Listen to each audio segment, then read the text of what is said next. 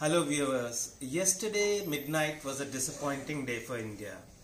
That was the time when the United Nations Security Council informed that China had put a technical hold for the fourth time in succession in UNSC listing Masood Azhar, the JeM chief, as an international terrorist.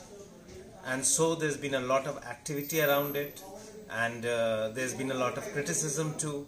Criticism on both sides. On one side, it is being said that China has been acting like a hard state and does not account for sentiments of its neighbors.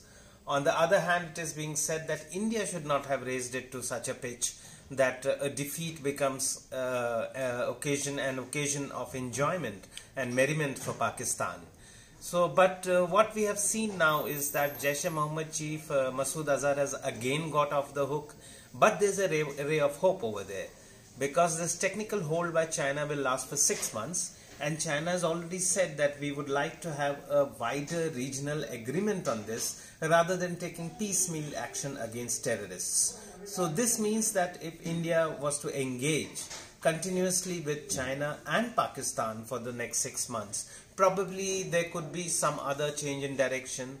Probably Masood Azhar would be named as a UNSC listed terrorist.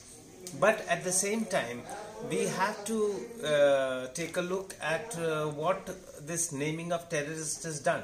Actually, the UNSC listing of terrorists is not a very complicated affair.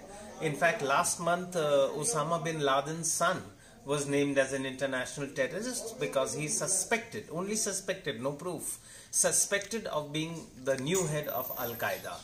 And similarly, in 2008, if you remember, Hafiz Saeed of Lashkar-e-Toiba was accused of masterminding the Mumbai attacks, and just a little after a year he was named as an international terrorist, and China did not put a hold on that. So maybe there are lessons to be learned from that. There are lessons to be learned how to approach China and convince it so that it does not stand in India's way. But at the same time, we have to account for the fact that China is really acting like a hard state. For instance, in Myanmar, there's this dispute over Maisitone Dam that is being built in Myanmar's Kachin area, and China is really arm twisting Myanmar to start work on the project, which Myanmar has stopped because it fears the displacement of a lot of people. Similarly, in Russia, there's a lot of unrest around Lake Baikal. Lake Baikal is the same area where there's this town of Irkutsk, where the famous Sukhoi 30 is produced.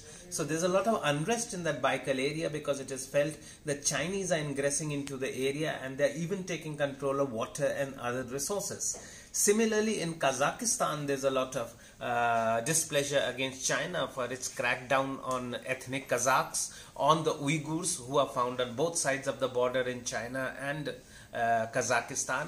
And in fact, Kazakhstan government conducted a crackdown at behest of China and took away a lot of so-called dissidents. So China maybe at some point of time will have to take a close look at the kind of disapproval that is coming from neighboring countries. And while it advises India that there should be a wider regional solution to this problem of terrorism, China too should think of a wider regional solution where it does not individually rub against and grate against so many countries at the same time.